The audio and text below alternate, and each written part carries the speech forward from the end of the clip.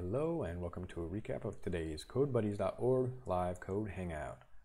By joining our scheduling CodeBuddies hangouts, you can ask questions, work through tutorials, share ideas, and pair program on open source projects. Today we've been working on the Sustainable Urban Design app project, and we're doing some basic building blocks of spatial analysis that'll help us to answer bigger questions about the livability of urban environments and make it easy for other people to answer those questions for themselves in an exploratory manner. But in order to build up the analysis kind of cake, the layers of the cake, we have to do some low-level data wrangling and learning how things work, essentially. So what we've done in specific is worked on two tasks to query data from OpenStreetMaps. The idea is that we want to know for any given building, any given location in the city, how easily can they access fresh food and produce, like groceries from a supermarket or a convenience store. So what we need to do is figure out how food amenities are labeled in OpenStreetMap and build a basic query for that, and then how to get like building footprints. These could be any type of building. Ideally, we would be looking at residential buildings because it doesn't quite make sense to ask about industrial buildings that are close to grocery stores. But in any case, we got to start somewhere. So we've got these basic queries, and to make things more straightforward in point and click, we're working with a tool called QuantumGIS, or QGIS is how it's officially labeled. QGIS is open source. You can access the software on qgis.org. It's really excellent, very powerful geospatial toolkit. One of the main motivations of our sort of sustainable urban design project, though, is to take the power of these open source geospatial libraries and the sort of vastness of the OpenStreetMap data and make that really simple and accessible, because they're not simple and accessible.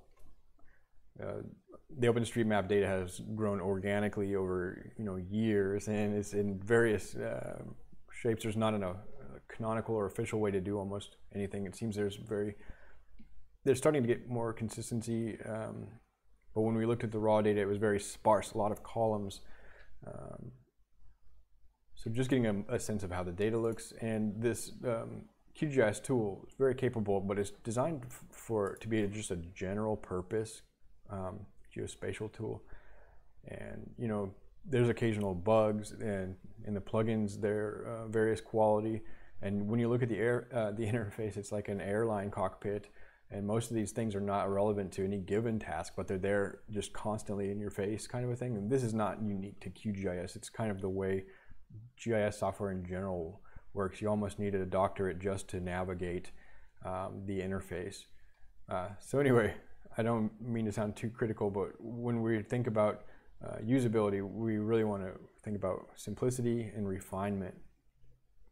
And that'll be a high-level goal of hopefully that will steer our design process. So we'll work through this tool, though, to do the initial analysis.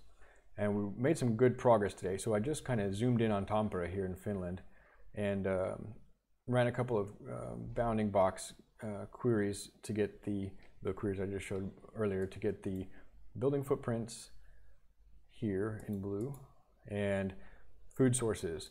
Now, the food sources are in 3 separate layers because some of them are called supermarkets or convenience stores, and then as point entities, and then we have a couple of important, nonetheless, food sources that are actually what would be called either a way, I think, or multi-polygon, or polygon or multi-polygon, depending on what tool you're using.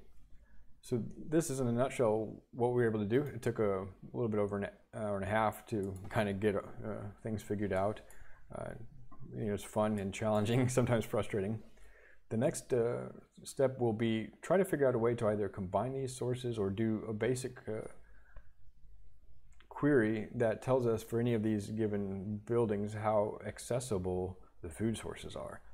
There's a lot of possibilities here, and accessibility means several things, and it could include aspects like the network.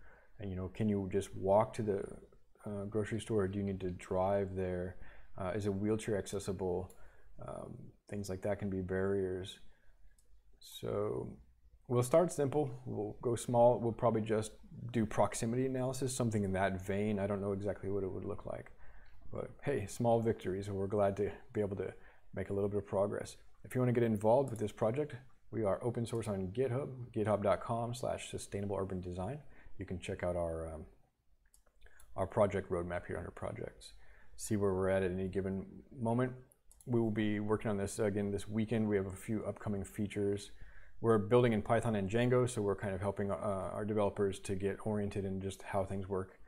And with those tools, we're also using the Python geospatial ecosystem tools from there, some JavaScript. I mean, it's quite a lot of things that have to come together for this idea to sort of become reality.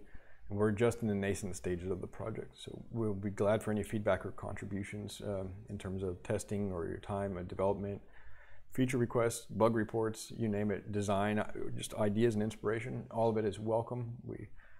We are following the what is it called? I think it's called all contributors. We're saying that, you know, you don't have to be a coder to contribute here. If you want to help us write some documentation or ask for a feature, those are all welcome contributions to the project. Likewise, CodeBuddies.org is an open source project. If you'd like to get involved, go to github.com/CodeBuddies. The CodeBuddies platform is being rewritten from the ground up. So it's a great opportunity to get involved with either of two open source projects at the grassroots, at the foundation. Thanks for your time. Have a great day and stay well out there.